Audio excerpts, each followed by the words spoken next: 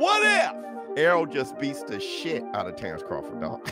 Let me just break down why I said this what if. When I saw them face off, and I saw how much bigger Errol Spence was than Terence Crawford, it made me think about how much of a good fight I thought Mikey Garcia and Terence Crawford would be. I'm talking about like at 140, 135. And for him to say Gamboa was one of his toughest fights. The hardest fight in my career, Egas and Gamboa. I'm like, okay, that solidifies what I was talking about. Mikey Garcia was way too small for Errol Spence. And it just made me think this is why feels he can steamroll.